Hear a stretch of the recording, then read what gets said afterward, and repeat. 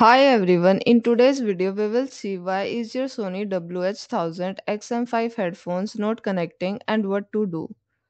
Turn on the headphones. Ensure the headphones are powered on and in pairing mode. Turn on Bluetooth on your device. Check if the Bluetooth device you are trying to connect to is turned on and has Bluetooth enabled. Resetting the headphones. A factory reset can help clear any persistence issue.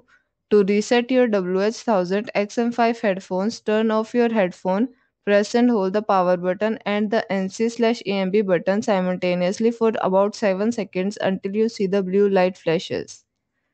Software update. Check if there is any firmware update available for your headphones by the Sony Headphones Connect app.